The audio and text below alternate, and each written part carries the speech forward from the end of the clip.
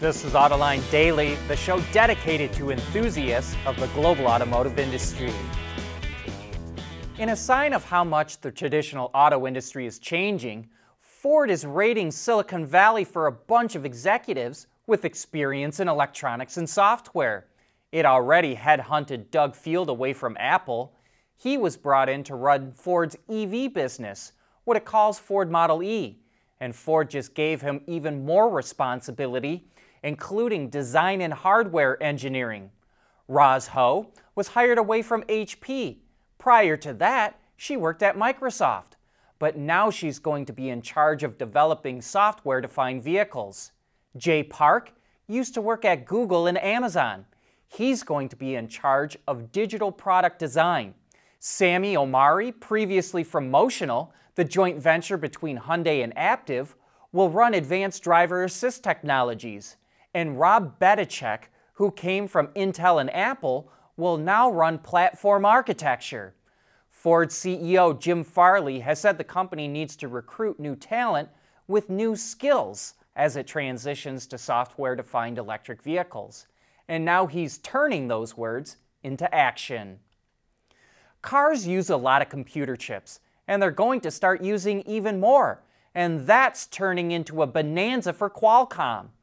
Last year, it did less than $1 billion in automotive chips, but now it says it has $30 billion worth of business, quote, in the pipeline. That's $10 billion more than it had last quarter. Qualcomm's Snapdragon digital chassis is driving that growth. It's what GM is using for its Ultra Cruise system. Snapdragon runs ADAS technology, in-car infotainment, and cloud connectivity. The company says it will have anywhere from $200 up to $3,000 worth of chips per vehicle with the automakers that it's working with. And by 2030, Qualcomm says the automotive chip business could grow to $100 billion annually. Canada is emerging as a major source of raw materials to make EV batteries.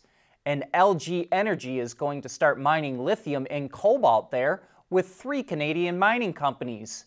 EV batteries made in the U.S. with raw materials that are mined in Canada could qualify for up to $3,750 worth of subsidies provided in the U.S. Inflation Reduction Act. Automakers want raw materials and their processing located close to where batteries will be manufactured. That cuts their shipping costs and their carbon footprint. For example, today, nickel that's mined in northern Michigan travels 20,000 miles to Finland and China for processing before it ends up back in the U.S. to go into batteries. At Schaeffler, we pioneer motion. Electrifying mobility, manufacturing smarter, reducing CO2 emissions, making energy production clean. Schaeffler pioneers motion to advance how the world moves.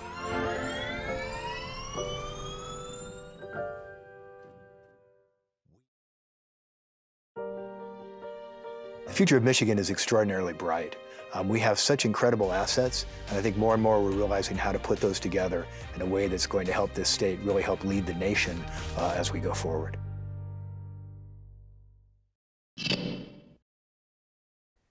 It won't be too much longer before people are doing electric off-roading in class. The Mercedes G-Class, that is. Company chairman Ola Källenius said that it will launch the electric version of the G-Class in mid to late 2024. It was about a year ago that Mercedes revealed the concept EQG, and after a ride in a prototype, which would have been right around the same time, Källenius says, quote, "From now on, going off-road is electric." And here's an interesting concept from Volkswagen called the GEN.TRAVEL. It's all electric and features level 5 autonomous capability to free up time for passengers to do other things. The interior is modular and reconfigurable, which means it can be customized to how each person or group plans to use the vehicle. And active suspension and seats that can lay completely flat will help keep passengers more comfortable. VW refers to the GEN.TRAVEL as an IEV, or an Innovation Experience Vehicle, and will use it to get customer responses to the concept and its functionalities. And based on those results, individual features will make their way into series production vehicles. For the first time in 25 years, BMW's M Motorsport division developed a prototype race car. The BMW M Hybrid V8 will compete in the new GTP class in the IMSA WeatherTech Sports Car Championship Racing Series. The cars in this class aren't allowed to weigh much more than 1,000 kilograms, or about 2,200 pounds. And as the name implies, it's powered by a hybrid V8. The engine is a 4-liter twin-turbo unit that cranks out 640 horsepower and 480 pound-feet of torque and redlines at 8,200 RPM. BMW started testing the M Hybrid V8 this week in the U.S. at Sebring International Raceway, and its first race is Daytona in January of next year.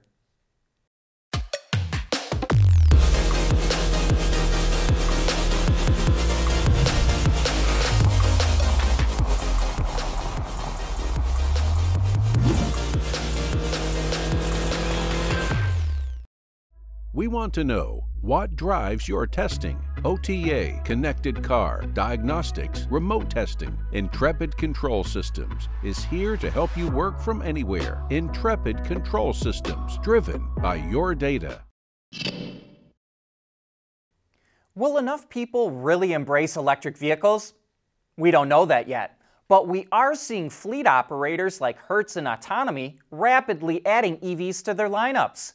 And now the U.S. Department of Homeland Security is the first federal agency to add a BEV for law enforcement to its fleet. It's a modified Ford Mustang Mach-E that includes lights and sirens in accordance with the Federal Protective Service standards. It's currently undergoing standard testing, like ride and handling and endurance, but it's also being tested for any cybersecurity vulnerabilities.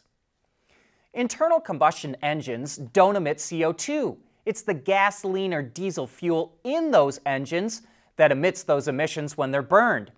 Change out those fuels with one that doesn't have any carbon in it, and you can get rid of the CO2 emissions in an IC engine. So the supplier Mahle developed components for IC engines so they can easily be converted to run on hydrogen. That includes pistons with deep bowled heads for complete combustion, as well as piston rings, connecting rods, pins, and cylinder liners. It also makes what it calls a high-pressure impactor. It's essentially a pump that purges the crankcase of any residual hydrogen to prevent possible fires. Mahle says IC engines running on hydrogen could be perfect for heavy-duty and off-road vehicles that operate at high loads and need sudden bursts of energy. Toyota is celebrating the 50th anniversary of its first North American manufacturing plant. Everyone knows it as TABC, or the Toyota Auto Body Company. It's located in Long Beach, California, and Toyota originally built that plant to avoid the 25% import tax on imported trucks. Toyota would import trucks from Japan without a bed.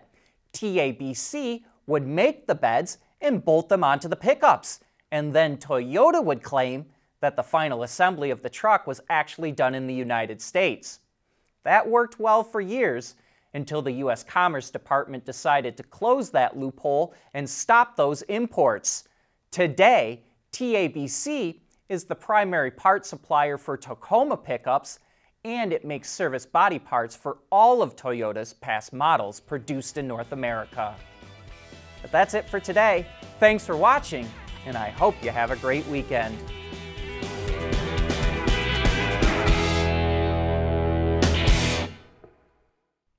Autoline Daily is brought to you by Bridgestone, solutions for your journey. Intrepid Control Systems, over-the-air engineering, boost your game. Scheffler, we pioneer motion. And by the Michigan Economic Development Corporation.